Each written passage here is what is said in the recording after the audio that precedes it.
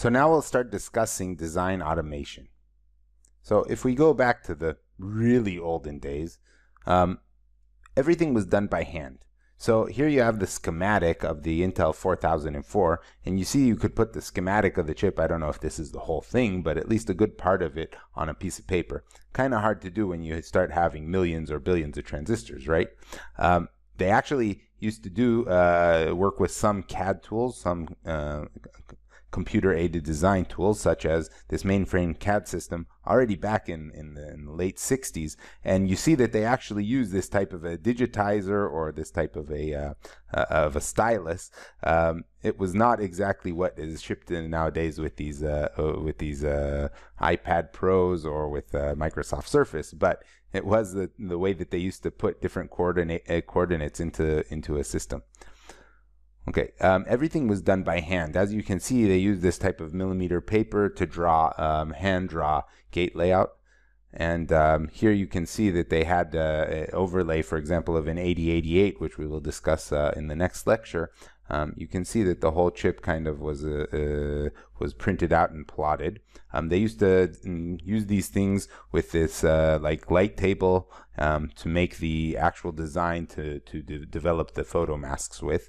And if you know the word tape out, which is when we actually send the files to the fabrication plant nowadays, most people will tell you that tape out is when they take a cassette, because it used to be that big data was put on a cassette, they would record all of the data for the photo masks onto a cassette and send it to the fabrication plant for fabrication.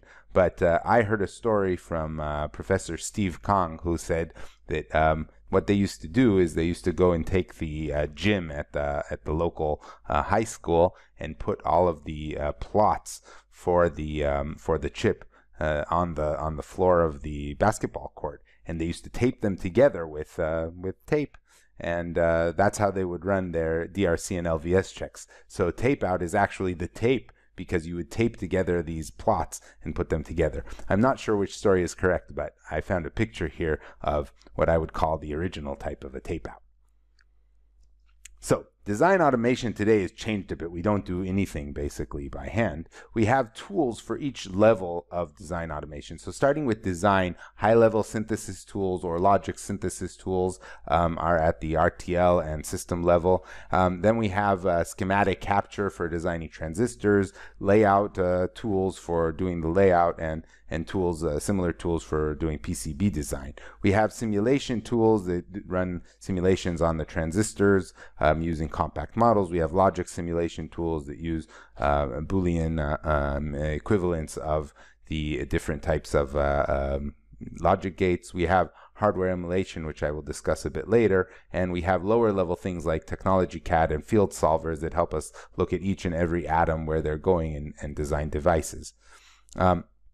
We, of course, have analysis and verification tools to see what we designed actually works. So, for example, functional verification we do to make sure that our digital design is doing what we decided and wanted it to. We have formal verification that brings some mathematical analysis tools to make sure that it is doing what we wanted. Equivalence checking is a type of formal verification that looks at our RTL and at our gate level design and see that they're the same. Static timing analysis checks timing, and we'll learn how to use that within this course. Physical verification is like DRC LVS. Clock domain crossing checks that we don't have any asynchronous clock crossing. We also have validation for post-silicon, such as automatic test pattern generation, or ATPG, and built-in self-test, or BIST, which help us put gain controllability and observability on the chip after fabrication, so we know that we're actually delivering good chips. And we also have different tools that do things on mask preparation, such as optical proximity correction, or OPC, and other things that help us make the masks. And there are many more tools. I just wanted to show you that there is a large array of these, and we'll actually be using quite a few of them. We're going to be using in this course a Cadence flow, thanks to the Cadence Academic Network, which provides us at Bar-Ilan University with a lot of support. And so we're going to do our RTL in Verilog. There is also VHDL, but we choose to use Verilog, which is the main standard used in a lot of the high-tech industry. And then we're going to do synthesis with Cadence Genus, place and route with Cadence Innovus. And inside Cadence Innovus, we have several tools that are integrated: Tempest for timing, Voltus for power estimation, parasitic extraction with QRC or Quantus, and clock tree synthesis with CCOpt. And we're going to do simulation with Cadence Incisive. So thanks to the Cadence Academic Network for supporting this course.